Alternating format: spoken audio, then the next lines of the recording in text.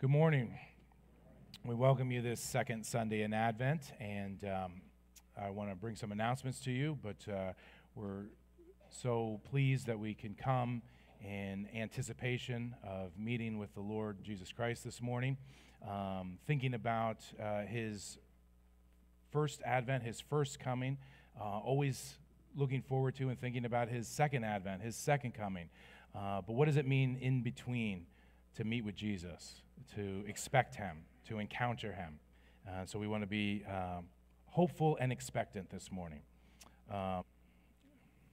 Dear Lord, we do want our hearts to be prepared, be ready to meet you, Lord, because we know you are ultimately faithful. You are faithful to want to meet with us, for us to experience you, for us to know the joy of being with you, of spending time with you, of sensing your presence in and amongst us. And so, Lord, we thank you for the opportunity we have even this morning, because we know that you are trustworthy in it. And so, Lord, in times when we don't feel you or feel close to you, we know it's always because we're moving away or we're struggling with something. So, Lord, I just pray that we could, if we need to confess something even right now, if we need to repent of something even right now, but Lord, we want to meet with you today. And so, Lord, we just thank you for that opportunity. And Lord, we just lift up people in our congregation that are sick and need physical healing. Lord, we specifically lift up Mark Strauss as he's having eye surgery tomorrow. I just pray that you'd be with him as he goes into that surgery, help him to have a peace that comes from you, help him not to be anxious. But Lord, I just pray that you'd guide the hands of the surgeons, that everything would go well, and that it would be a great success through this surgery. Lord, for those of us who struggle with maybe emotional pain during the holidays, for whatever reason, for over a sense of loss, and Lord, we just lift them up to you, and Lord, we just know that you promise to be near those who are struggling emotionally. But I just pray that we as a congregation could be there to help lift people up as well. And so, and Lord, I also know that there's people that are in some ways struggling spiritually, and Lord, I thank you that you are God who can bring healing.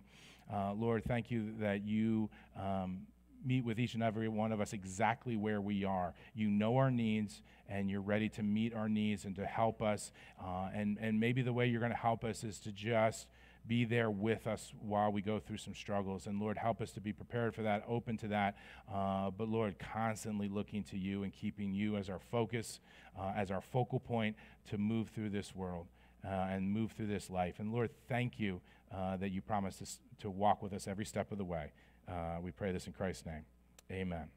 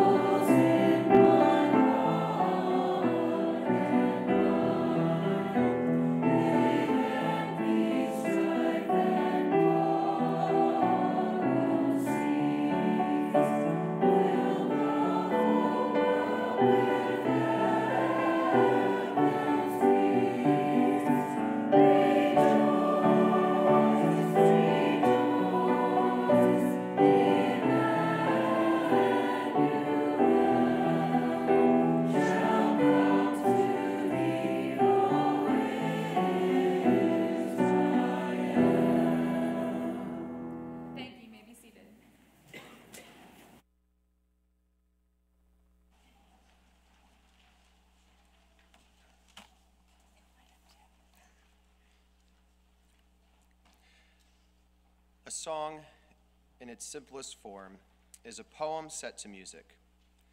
To have a song in your heart reflects an intense feeling of happiness and contentment. Spiritually, a song denotes a glorification of the Lord on account of liberation. We consider the songs of the book of Revelation, songs of the salvation orchestrated by God and his Son. Salvation belongs to our God, who sits on the throne, and to the Lamb. Songs sung to celebrate the forgiveness of sin and the gift of salvation offered to humanity. Over 2,000 years ago, John the Baptist's father was filled with the Holy Spirit to prophesy these words before John's birth, the words known as the Song of Zechariah. Praise be to the Lord, the God of Israel, because he has come and he has redeemed his people. He has raised up a horn of salvation for us in the house of his servant David, as he said through his holy prophets of long ago, salvation from our enemies and from the hand of all who hate us, to show mercy to our ancestors and to remember his holy covenant, the oath he swore to our father Abraham, to rescue us from the hand of our enemies and to enable us to serve him without fear in holiness and righteousness before him all our days. And you, my child, will be called a prophet of the Most High, for you will go on before the Lord to prepare the way for him, to give his people the knowledge of salvation through the forgiveness of their sins. Because of the tender mercy of our God, by which the rising sun will come to us from heaven to shine on those living in darkness and in the shadow of death, to guide our feet into the path of peace. A song of opportunity for freedom, singing of redemption and the swell of salvation being raised up. A song of the knowledge of salvation coming to the people of earth, and a pathway for sins to be forgiven.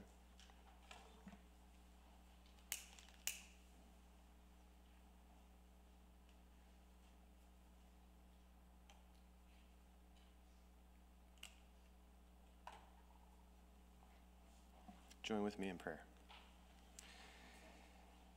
Redeeming God, as we remember and celebrate the arrival of your Son, Jesus, to this world, we want to sing of your tender mercy to us. You have rescued us. You have raised up salvation for us. Enable us to serve you without fear in holiness and righteousness all our days. Shine your light on us and guide our feet into the path of peace. Praise be to the Lord. Amen.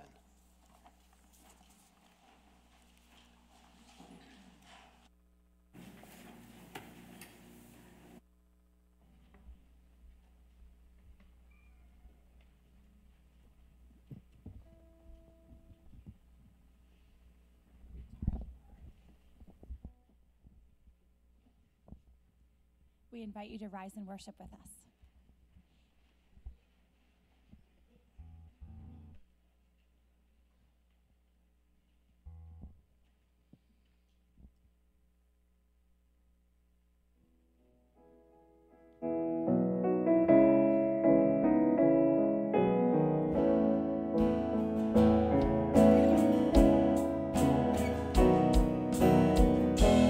Holy, holy, I will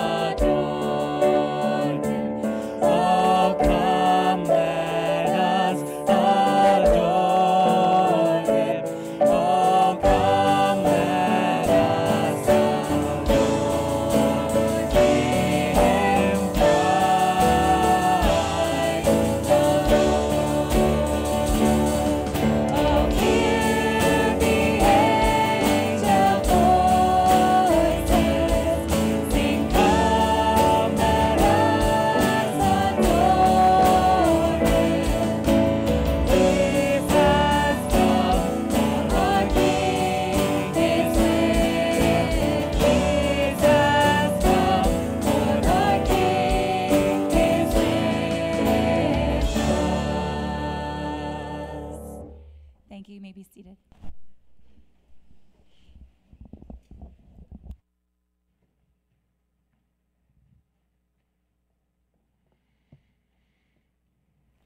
going to do this scripture reading for today. It's in Isaiah 49, 1 through 7. If you're using a Pew Bible, it's on page 1138. Or you can open up your Bibles to Isaiah 49.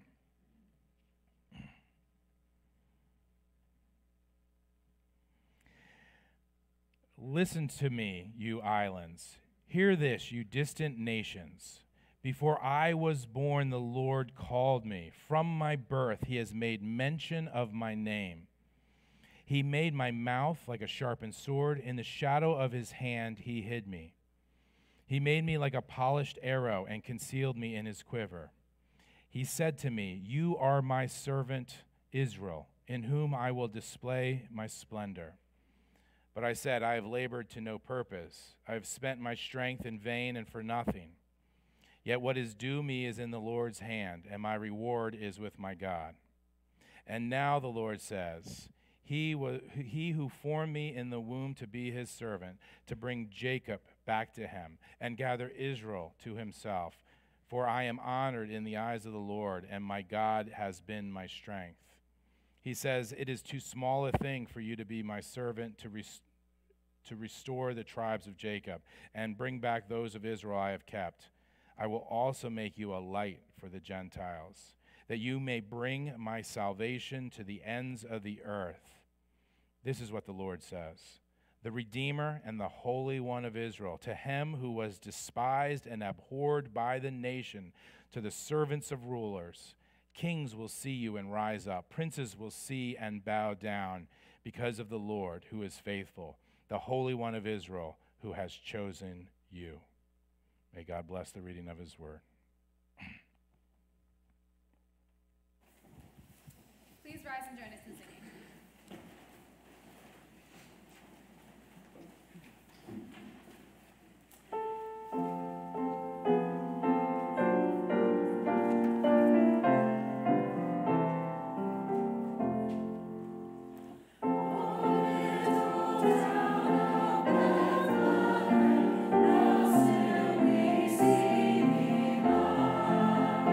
Above the deep and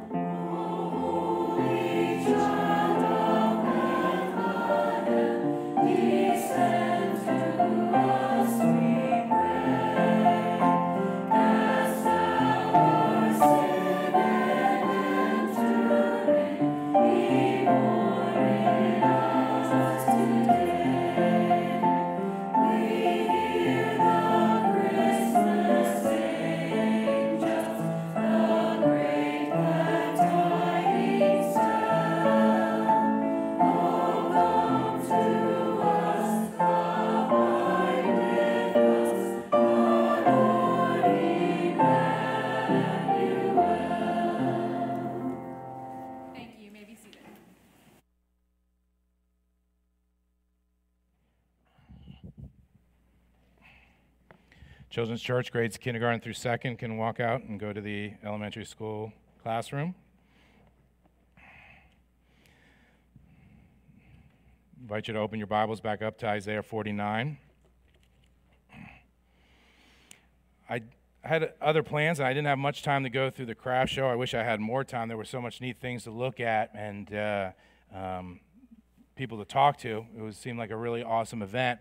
I did have a couple opportunities to talk to different people. One of the people I talked to, as they were selling items, they said, well, Mark, I'm having some neat opportunities to talk to people. I met some people that were new to the community, hadn't been here very long. And I told them, well, you're more than welcome to come to our church. We think it's a nice place. You might want to come check it out. And I've been talking to people a little bit about spiritual things and about Jesus. And they kind of looked at me and was like, so I don't know if I'm doing anything or accomplishing anything, but I'm trying to be out here and be available. But isn't that how we often think, right? Like, here's what I'm doing. I don't know if I'm accomplishing anything or achieving anything. And no one's immune to it, right? I mean, me as a pastor, I talk about my theology is that you have to have a calling to be a pastor. You don't just decide that's a vocation I want to take on. You feel like the Lord's telling you this is what you should be doing. And you don't really have kind of a choice in the matter in a sense, it's a calling. And there's days I say, I'm exactly where God wants me to be. I feel like God is blessing, and, I can use my gifts here. And there's days when you go, man, maybe I'm not the right person for this situation, or maybe my gifts and talents don't extend to what they need from me. You have those days where you go, am I accomplishing what God wants me to? Am I the right person for the job? Okay, and we all kind of feel that way at times, in different ways, in different settings, comes out in different ways. And that's part of what they're talking about here. And let's remind ourselves where we're coming from. And it's building, and I know I've been going out of order, so I threw you a curveball, and I apologize. But in Isaiah 48:16, the chapter that comes right before this, it said, come near me and listen to this. And then I'll skip a little part, and it says, and now the sovereign Lord has sent me with his Spirit. And it's reintroducing us to what's been the major topic for several chapters now, the servant of the Lord, this capital S servant, this individual who's coming. And he says, listen to me, because God is sending me, and he's sending me with his Spirit. And that's who we pick up with here. So who is this servant? And you look at the passages and you say, well, is this person going to be, is it going to be a special prophet? Is it going to be a special priest? Is it going to be a special king? Or is it going to be all three? Right? As we looked at the first song of the servant in Isaiah 42, he talked a lot about bringing justice to this world. And he talked a lot about spreading God's law around the world. And it seems like it's talking about this guy who's going to come and be a special king. Kings establish law. Kings firm up justice. And now in this second servant song, it seems to emphasize his prophetic role. As we read through this, and we're only going to do small sections of 49 for the rest of the month, as we're doing small sections, think about how he's being called to be a special prophet. And we know that Jesus obviously was called to be a king and a priest and a prophet. And so he fulfills all those. But let's look at verse 1 in this second servant song. Listen to me, you islands. Hear this, you distant nations. Before I was born, the Lord called me. From my birth, he has made mention of my name. Another way that was translated in the new NIV is, and from my mother's womb, he has spoken my name. And from my mother's womb, he has spoken my name. But this section, verse 1 all the way to verse 6, it begins and ends with this idea that this is an important message for the whole world. So when he's trying to gather their attention, he says islands, which we know that's the farthest out people you can imagine, and distant nations. He's saying this is a message for the whole world. And then by the time you get to verse 6, He's saying, look, you're going to be a light to the Gentiles. You're going to bring salvation to the ends of the earth. This message is for everybody. A lot of times he's kind of going, all right, Israel, I need to talk to you. I need to talk to you about Cyrus coming and rescuing you. But this is clearly for the whole world and not just limited to a tribe or the whole nation of Israel. It's not limited in that way. And this idea that he's been called into this role, into this purpose, before he was even born, is leaning into that idea of the prophet, right? Remember what Jeremiah told us in Jeremiah 1, 4, and 5? He says, the word of the Lord came to me saying, Jeremiah the prophet, before I formed you in the womb, I knew you. Before you were born, I set you apart. I appointed you to be a prophet to the nations. It's leaning into that role of prophet, of God saying, okay, I need to make sure from the womb on that I'm going to call this person to a special mission, a special calling, to tell people the message of the Word of God. And we all know, I think, that this is a critical element of the Christmas story and the birth of Jesus Christ. It appears again and again throughout the Christmas story. This is an important idea that he's been called before birth, that his name is given. In the same way that they were celebrating the name of Cyrus being given because it shows specificity, he's saying, look, we keep naming these people. It starts with Zechariah, who we read about in the Advent reading today. It starts with John the Baptist, who is called before his birth with his name in Luke 1. It says, then the angel of the Lord appeared to him, talking about Zechariah, standing at the right side of the altar of incense. When Zechariah saw him, he was startled and gripped with fear. But the angel said to him, do not be afraid, Zechariah. Your prayer has been heard. Your wife Elizabeth will bear you a son. And you are to call him what? John. I'm going to name him. He will be a joy and delight to you, and many will rejoice because of his birth, for he will be great in the sight of the Lord. He is never to take wine or other fermented drink, and he will be filled with the Holy Spirit even before he is born. He will bring back many of the people of Israel to the Lord their God, and he will go on before the Lord in the spirit and power of Elijah to turn the hearts of the parents to their children and the disobedient to the wisdom of the righteous, to make ready a people prepared for the Lord. So very much in the mission, and we'll get to it like in verse 6, very much on mission, this servant is called to bring people back to the Lord. And God says, before you even have an opportunity to do that, I'm going to send a prophet before you who starts the job off, who starts calling people back into relationship with the Lord who have drifted away. And then we know, of course, the story of Jesus in Luke 1. When angel Gabriel appears to Mary, he says, do not be afraid, Mary. You have found favor with God. You will conceive and give birth to a son, and you are to call him Jesus. He's been called before birth. He's been named before birth. His name literally means he saves, Savior. He will be great and will be called the Son of the Most High. The Lord God will give him the throne of his father David, and he will reign over Jacob's descendants forever. His kingdom will never end. And just so there's no lack of clarity to that this is right in the line with Isaiah 49 in Matthew 1, God gave that same exact message to Joseph, didn't he? And after he considered what? Divorcing her quietly. An angel of the Lord appeared to him in a dream and said, Joseph, son of David, do not be afraid to take Mary home as your wife, because what is conceived as her is from the Holy Spirit. She will give birth to a son, and you are to give him the name Jesus, because he will save his people from their sins. We're calling him Jesus because he saves. That calling before birth, that naming before birth, it's spoken very clearly right here in Isaiah 49, 500 years before that stuff happens. What does it say in verse 2? He made my mouth like a sharpened sword. In the shadow of his hand he hid me. He made me like into a polished arrow and concealed me in his quiver. We know in Revelation it uses that same language about Jesus, that out of his mouth comes a sharpened sword. It's talking about that his words are like a sharpened sword or a polished arrow, meaning they're effective and they're powerful. And if we look at the ministry of Jesus, of course, what they say over and over again is his words are effective and they're powerful. And he is like a sword, and he's also like an arrow, meaning he's ready and prepared for any type of encounter that you may become part of.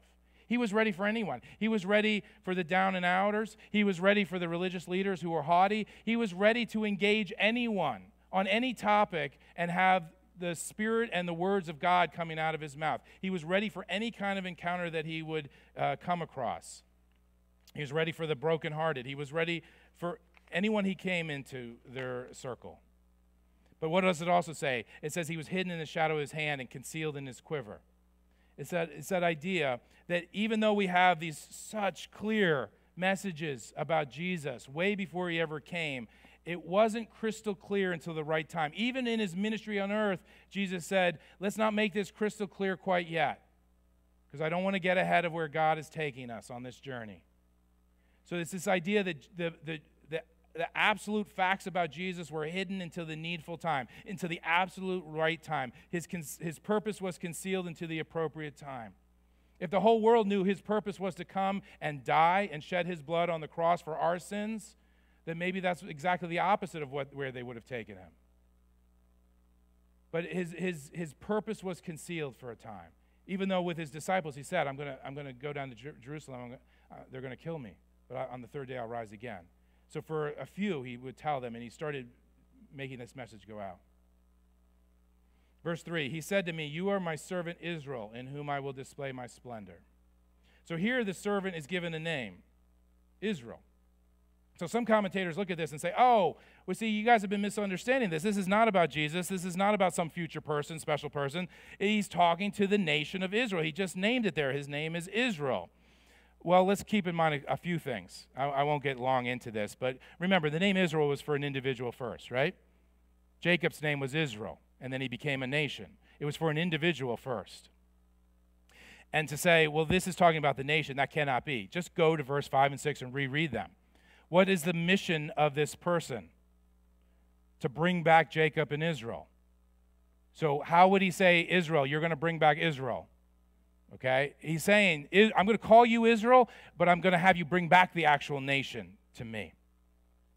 Okay? And then thirdly, the phrase, display my splendor. Display my splendor is used 13 times in the Old Testament, 9 times in the book of Isaiah. Every time it's spoken, it's talking about God doing something himself.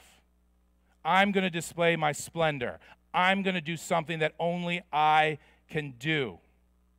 And so the servant's work is going to display God's splendor, meaning the servant's work is going to be a work that only God himself can do. And isn't that exactly what Jesus accomplished on the cross? It was only God the Son who could possibly die and cover the sins of the entire world. He's going to display his splendor, do something only God can do.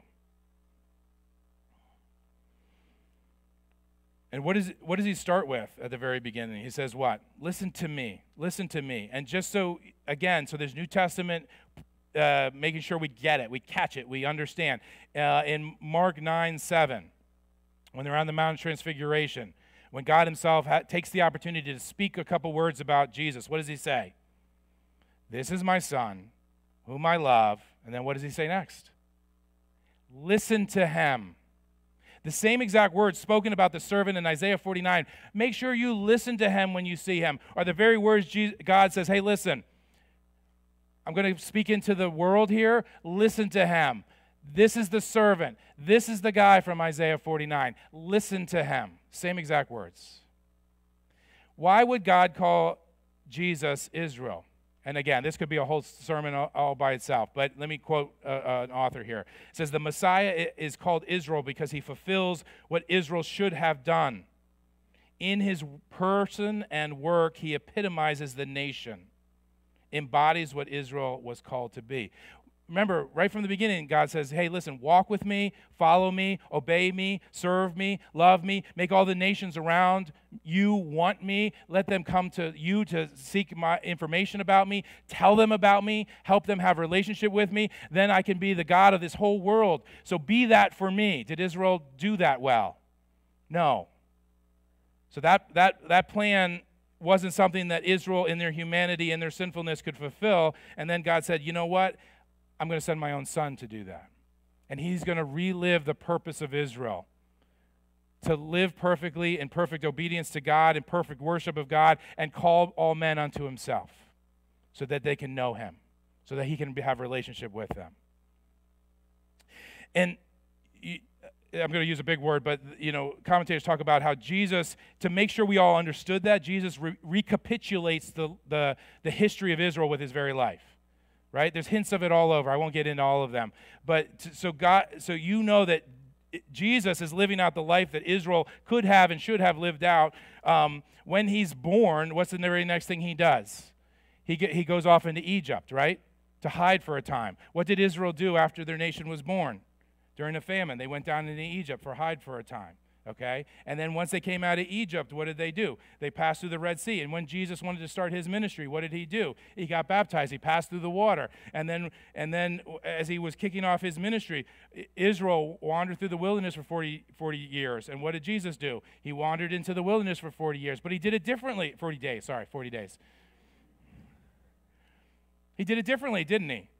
When Israel was wandering through the wilderness, they kept saying no to God and yes to Satan and the demons. And they said, sure, we'll worship a golden calf. And yes, we don't trust God. And what did Jesus do when he was in the wilderness? He said no to Satan, and he said no to temptation. He said yes to God. He did it differently. He did it the right way. He relived Israel's history in the right way. We could go on with recapitulation, but that gets you the idea of where we're going. So when God says, my servant I'm going to name him Israel, because he's going to fulfill my dreams for Israel.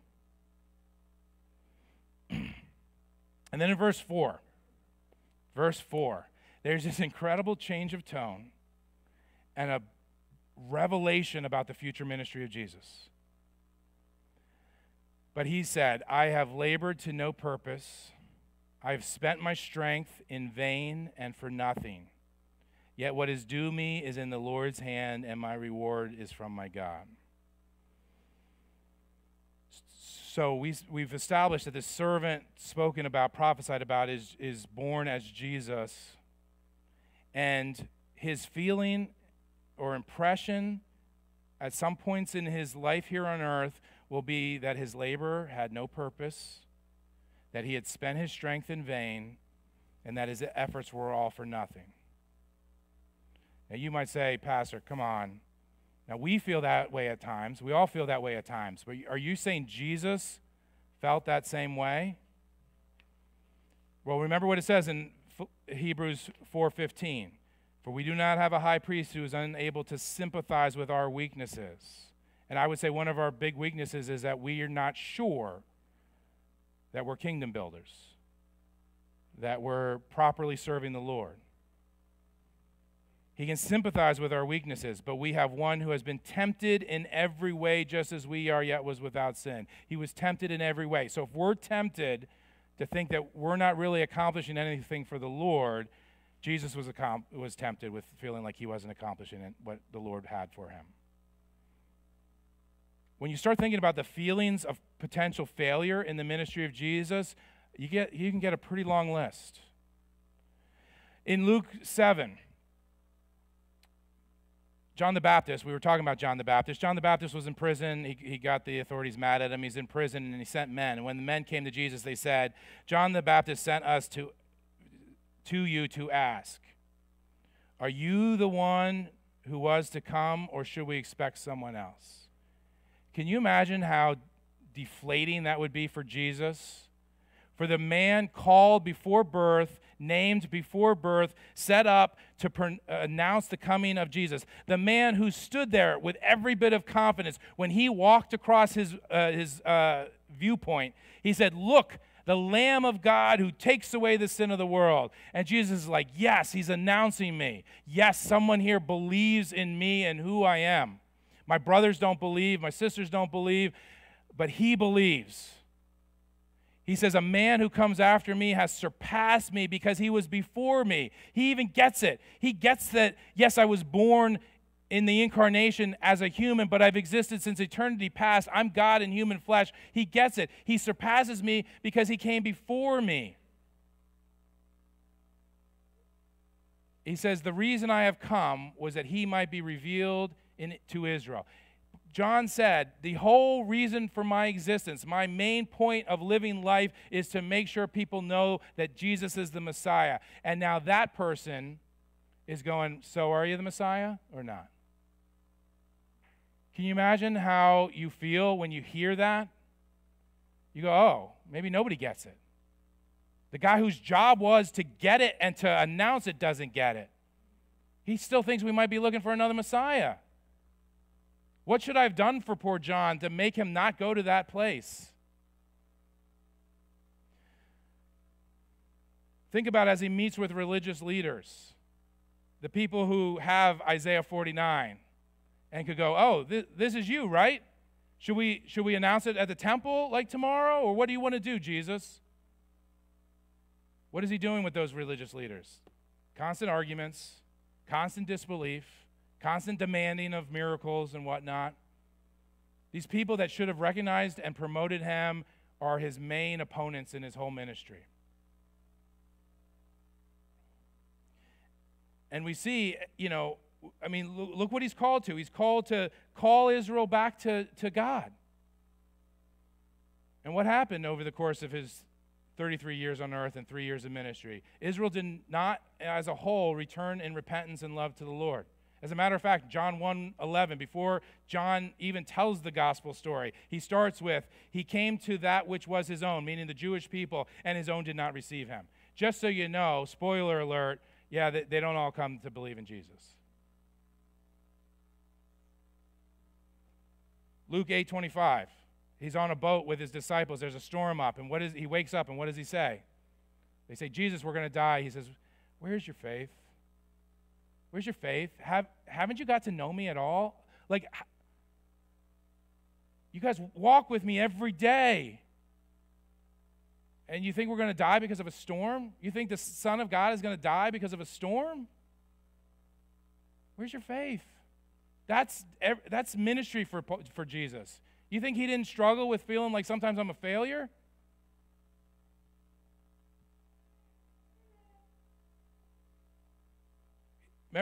There was in Mark 8:21, he's asking them about the loaves and the fish. And he says, do you still not understand? How many did you collect? Oh, we collected 7 baskets. Okay, great. You got the facts down. Don't you understand? Don't you understand all that I'm trying to show you? I'm trying to show you I have control over creation. Don't you understand what I'm trying to say to you guys? And these are the ones closest to him. Famously in Luke 9:41, "O unbelieving and perverse generation," Jesus replied, "how long shall I stay with you and put up with you?" God, this is my job? Like, my job is to show myself for who I am, to say, his culminating thing is make sure you believe on me and you can have eternal life. Make me a part of you. I'm the bread of life. Take me into you and you can have eternal life.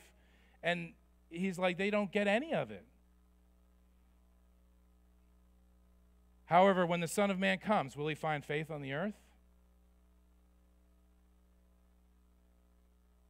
And when he actually told them that he's the bread of life and they need to take him in, they need to eat him and drink his blood, it's tough teaching for people. And John 6 tells us from that time many of his disciples turned back. So even there was a time when the people were thronging to him. And you would say, okay, this ministry is really taking off. I'm really reaching people. People are really being convinced. I'm changing hearts and minds. And then he says, you got to eat my flesh and drink my blood. And it says, from this time, many of his disciples turned back and no longer followed him. And listen to the emotion when he turns to his 12. What does he say to them? You do not want to leave too, do you?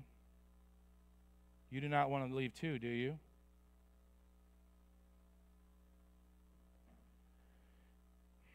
What is he thinking during the abandonment of his disciples, during the mockery, during the beatings of the trial, during the flogging, during that moment when he heard one of his closest disciples deny him 3 times?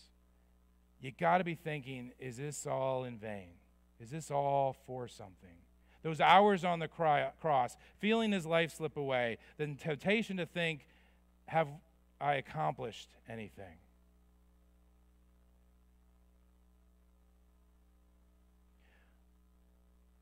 But that verse never leaves Jesus there, does it? Even before the sentence is finished, it's already turning to a rallying point. And Jesus is saying, all my work, all my efforts, all my labor for the Lord when it has been he who calls me to it, is all in his hands. That's immediately what he says. He says, this is what you're tempted to think. This is the thoughts that flash across your head. But he says, but what I come down on is, yet what is due me is in the Lord's hand. If God called me to it, it's in his hands. I'm not going to think it's pointless. I'm not going to think it's meaningless. I'm not going to think it's not worthwhile. My reward is from my God. Jesus understood, absolutely, and it's the same thing for us. The keys are our faithfulness to what he calls us to do, our obedience to what he calls us to do, and our trust in him in the midst of it. It's the same is true for us. It was true for the servant. That's true for Jesus. And we think the same things. We're tempted to think the same things. And I am making any dent at all for the kingdom of God? Am I impacting anyone? Am I being a blessing every day? Am I making a difference in this world? When it's for the Lord, the results are in his hands. That's what Jesus had to believe. That's what we have to believe.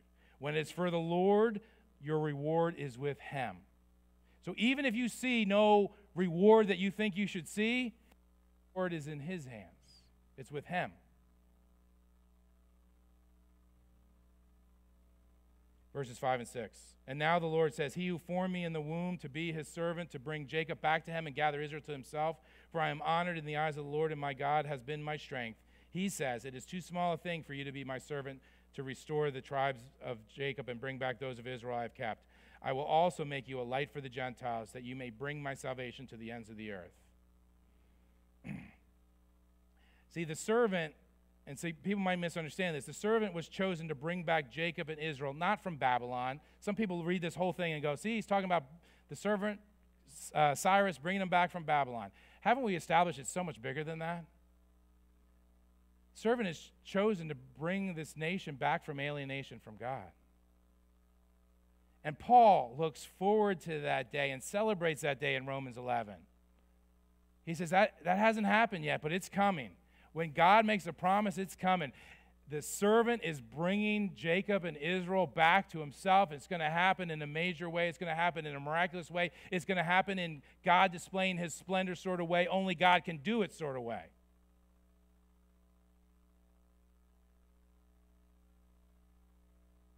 But God says, you know what? Even that would be too small.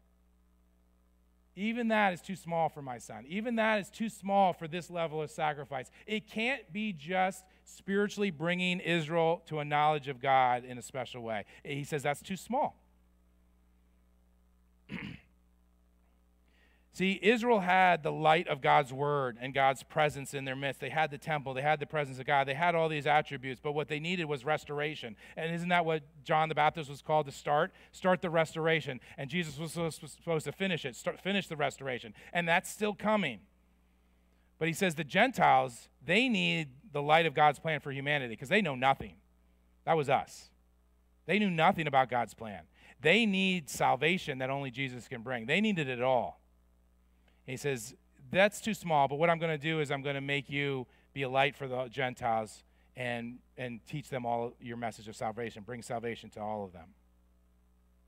See, and the Hebrew word there, it's amazing. Just think this through. Think through what God can do through his word. Okay, that line where it says that you may bring my salvation to the ends of the earth. And the Hebrew word, and you look, every translation is slightly different translations of the Bible. A Hebrew word either means to come to pass or it means to be something. So let's translate it a couple different ways, okay, based on the meaning of the Hebrew word. So it could mean the servant is called to bring salvation to the ends of the earth. It could be that the servant is called to be salvation to the ends of the earth. Or it could be that the servant will enable salvation to reach to the ends of the earth. They're all true. They're all true. God, through his Holy Spirit, had Isaiah write down a Hebrew word for every one of them is true. He's the one who is salvation for the whole world. He's the one who brings salvation to the whole world. He's the one who enables salvation to reach to the whole world. He does it all. And it's all in that verb. All true. And in Acts 13:47, Paul and Barnabas, they use Isaiah 49:6, And they apply it to all followers of Jesus. They say, hey, look, why are you out here preaching? We're out here because, God, you made us a light for the Gentiles that we may bring salvation to the ends of the earth. That's how they answer the authorities, is this verse. They apply it to all followers of Jesus. Because remember what Jesus did when he left? He said, I did my piece. Now part of my piece is leaving so the Holy Spirit can come into all of you so you can continue this mission to reach the whole world with salvation. Go do it.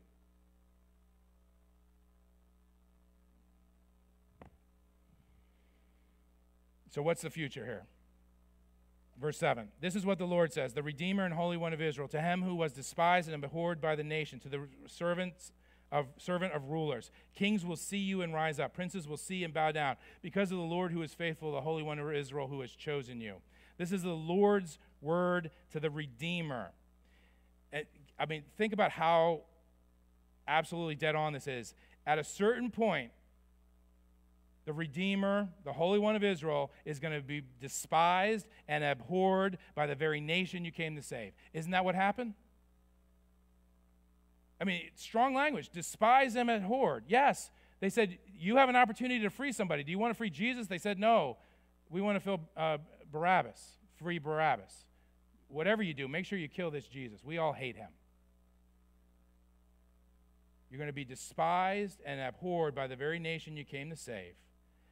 But Jesus, you're going to serve them anyway, because you know when God's in it, it's for a purpose. When God calls you to it, there's going to be a reward for it. He knew that the reward was in God's hands. And he says, but you know what's going to happen? One day, even princes and kings are going to see you and bow down to you. And Paul knew one of his missions was to tell kings about Jesus. That was already happening in the life of Paul. By the time you get to AD 301, the king of Armenia declares that this is a Christian nation. He says, I want to say that I want my kingdom, because I'm a Christian, I want this whole kingdom to be run by Christian principles. 301 AD, first Christian nation established. Kings and priests are seeing Jesus and bowing down to him. And you can get it's already early 1300s where you have Constantine and some of the stuff that came out of some of that stuff, we can debate it, but he's called the first Christian emperor, and that's in like the 320s. Up until the point, and ever since then, we've had rulers and kings and authorities. It's not just, yes, most of the time it's often people that know they need a savior who come to Jesus, but it's powerful people who see and bow down to Jesus. That prophecy has absolutely come true. And we know at the second advent of Jesus in Philippians 2, we read that every person's going to see and bow down to Jesus. So that's his future. So in the moments when he's tempted to feel like, is any of this achieving something, you look to your future because he knows, what does it say? Two things. He knows that the Lord is faithful to his chosen servants. He's like, if you call me to this, you're going to be faithful in this. You're going to achieve all of this, God. I totally get that. And he says, and because you've chosen me. You've chosen me. You've put me on this path. You put me on this journey. It's obviously for a purpose. And here's the thing for us. Each week we're talking about some aspect of salvation, and this sermon is entitled, Bring My Salvation. Is it okay for us to think about maybe that's the salvation we need today? That's the salvation we need in our life? Is it okay for us to pray that the Lord would bring to us the salvation of knowing that our efforts for him are in his hands and the rewards are from him? I really believe there's people in this building who that's the prayer you need to pray right now. Lord, bring me the salvation, the freedom, the liberation of knowing that my efforts for your kingdom, for your righteousness, for your Son, Jesus Christ, who I love with my whole heart, but my efforts for him are in your hands and the rewards are from you. One last thought as we close. Work to which God has called us can never be a failure. Work to which God has called us can never be a failure.